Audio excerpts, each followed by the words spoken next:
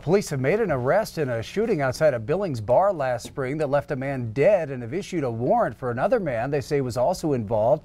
36-year-old Gregory Boyd Jr. was booked Saturday on 5 felony charges, including deliberate homicide, in that shooting that happened outside of Lee's Saloon last April.